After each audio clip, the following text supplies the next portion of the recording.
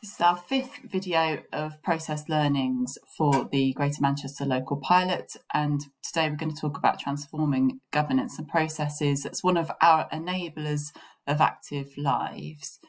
And up till September 2020, what we had identified was that whilst there was some good ideas and willingness to collaborate in place, these were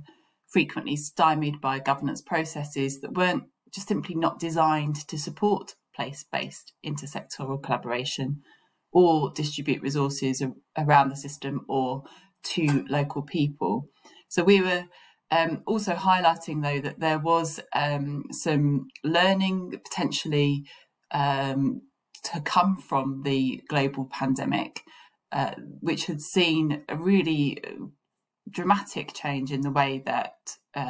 people work together and support was distributed across the system to really get to those communities in need. And what we have seen is probably not yet realised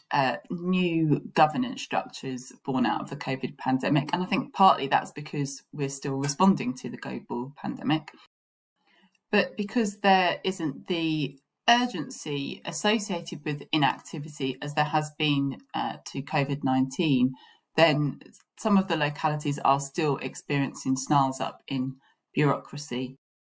Now, that's not to say that there isn't some emergent good practice, and we've spoken before about co-commissioning, and these projects are starting to come to fruition now, where local authority have combined with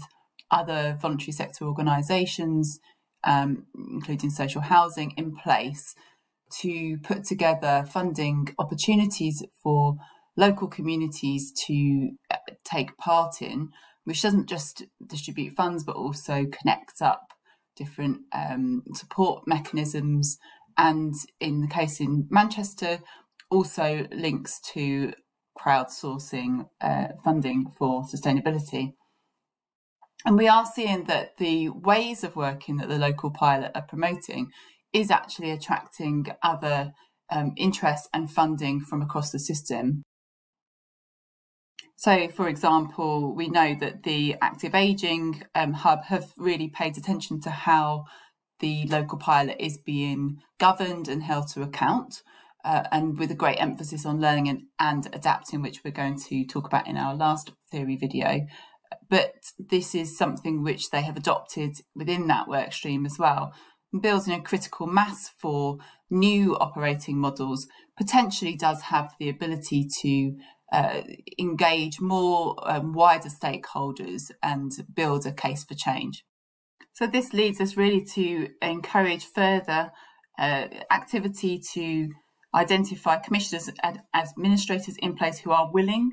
to consider flexible arrangements to support working across organisational boundaries, and also potentially to work with other colleagues who are trying to take a place-based initiative to identify and develop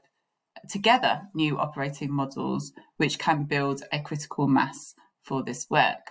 And that concludes our process learnings for the Transforming Governance Processes enabler for active lives in Greater Manchester.